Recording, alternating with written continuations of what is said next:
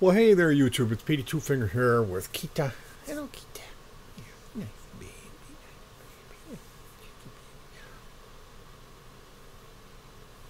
And today I wanted to talk about Delyk PCB. Delyk PCB is a internet website. You don't hear about them much. They provide printed circuit boards for audio effects, mostly guitar effects, guitar pedals. And a lot of the stuff that Delyk sells can be built into smaller enclosures, which is really hip. It's really the way a lot of people are building these days, because people like pedal boards. They like to have a lot of effects, and the smaller you make them, the more, excuse me, shutting my space heater off, my feet got chilly, the more you can fit. So Delyk PCB is this place. You don't hear about it much. They have small boards, they have mini boards, utility boards, parts, swag, and clearance. Looks like there is 17 overdrive or distortion, 3 boost, 5 fuzz. There's a delay, 10 modulation, 10 small boards, 8 mini boards, a dozen utility boards, parts, swag, and clearance, in my opinion. The green funk, that's got to be the old Dodd Auto-Wah. Beta Genesis, what could that be? I'm not sure what the Beta Genesis is.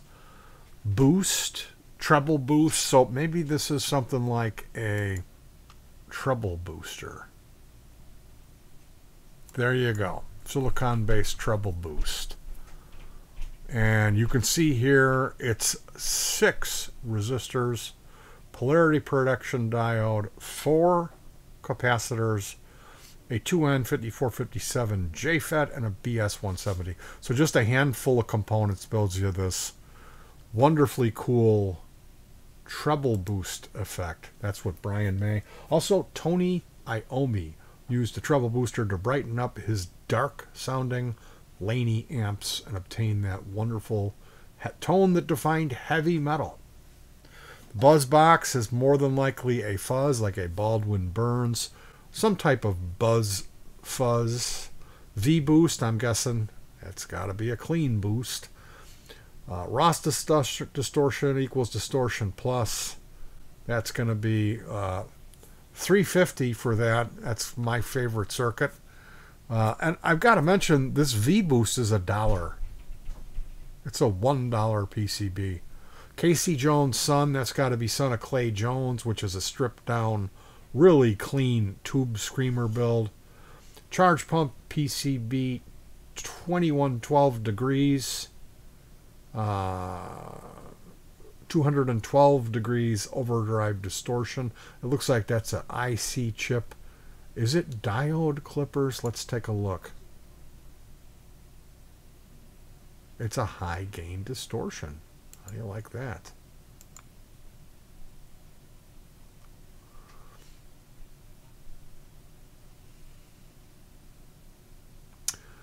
It looks like it is LEDs and diodes, so more than likely, ooh, high gain it is, MPSA 18, look out.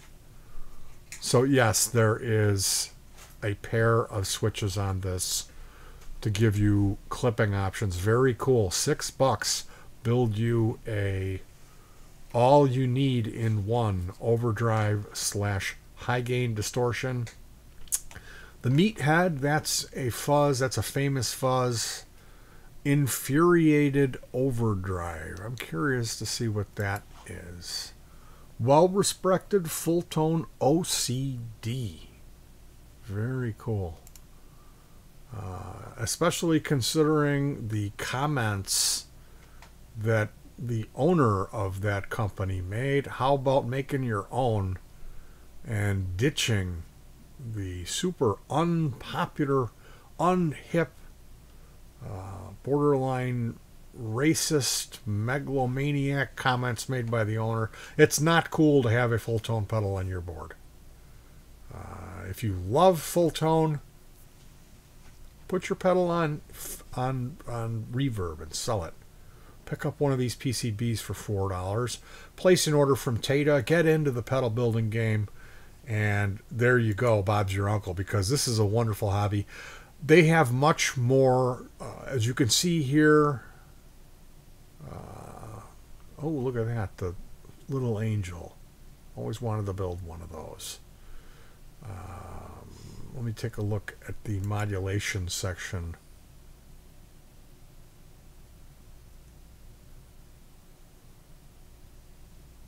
Seven Dwarves Ottawa. That's the Snow White.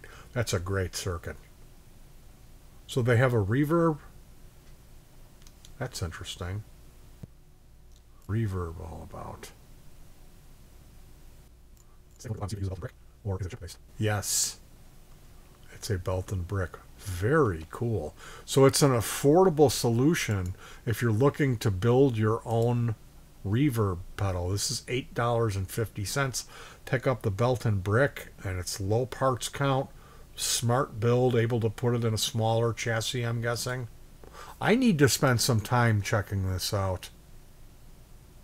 Oh, it's a cool octave, double octave pedal. Very cool. Crunchy cardboard.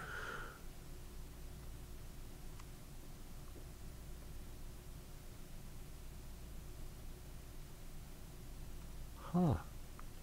I have no idea what this is. The crunchy cardboard. Tell me more, please. Brown sound in a box too? Classic Zeppelin sounds. Ah, this has got to be the JHS Super Bolt, the lightning bolt. This is a great circuit. I would love to get one of these. You know what? I need to practice what I preach and make an order. I can see myself very easily having enough PCBs to keep myself busy for a few years. I do have their Mariana's Trench delay, which is a PT2399 base delay that also has a second IC chip. There's two ICs. There's the echo chip, and here is an op amp which handles all the mixing. You have wet signal and dry signal, and you need to mix those together. And some people will try to perform that function with the allotment that's provided inside this echo chip. And in my opinion, you can do it, but it just doesn't sound right. It just, there's not enough gain to go around, and it suffers. You don't get a good sound mix between the wet and the dry, which is really important. So if you're going to build yourself a PT2399 based effect, yes, there are people that have designed these out here where it just uses a single chip. No, they don't sound good. So I have this. I was planning on working on this right about now, but the last project I built had failed. I need to wait for some parts to arrive to finish that, and I'm going to be rebuilding our powered mixer, my do-it-yourself PA system that I built for our outdoor remote jam sessions we're famous for on this channel. So that's going to be coming up, upgrading the system. And eventually I'll get around to building the Mystic Spirit box, which is a slide synth type sine wave generator with a ring modulator, a PT2399 delay, this Mariana Trench, with an onboard amplifier speaker combo with internal battery pack.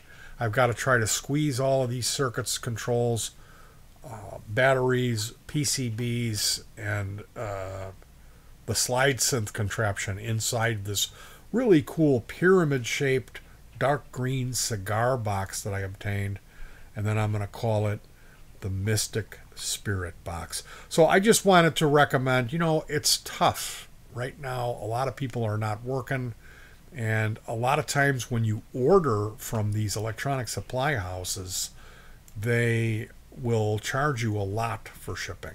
I did make an order for the JFET daughter boards from Delyk, and they were really a great deal as far as the shipping goes. And normally I see places charging 99 cents for a single board, where they have 4 of the boards for 65 cents. And that's something I can afford. Especially when the shipping, I thought, well, are they going to try to beat me on the shipping? And no, they didn't. It was very fair. Look at this. What's going on up here? What the heck? I could just spend more and more and more time checking out these PCBs. I'm going to get off of the horn and spend some time taking a look here at Delyk. And recommend that you guys do the same. So I'll put a link in the description, show them some love. We're taking a look at their clearance section. They've got the Super 4. You can build 4 different boosts, including the unbelievably overpriced $179 or $250 ZVEC Super Hard-On. You can build that here. Pick this up for $4. It's just a handful of parts. Let's take a look and see. You could go on Tata.com and order this stuff. I'm guessing it's not even going to cost you $10 for the parts, because I'm aware I've built one of these and I love it. Mine, I built the AMZ MOSFET boost. It's 1, 2, 3, 4, 5, 6 resistors, which are a penny a piece. There's a Zener diode, another regular small signal diode, 1N4000X. Just a handful of capacitors. Looks like 1, 2, 3, 4. 1, 2, 3, 4, 5 capacitors. And a single BS170. Along with 2 pot controls, and you have a wonderfully... So yeah, like I said, for less than you'd spend to order a pizza, you could build yourself this circuit. Probably go ahead and chalk in a stop switch enclosure and get into this wonderful hobby of do-it-yourself guitar pedal effects. Overdrive, distortion, boost, fuzz, delay, modulation, small boards, mini boards, utility boards, parts, swag, and clearance. Check out Delyk PCBs today and order something. I have their Mariana's Trench. That will be coming up soon when I get around to the Mystic Spirit Box. I want to thank you guys, and I will see you very soon with some more live music. Peace.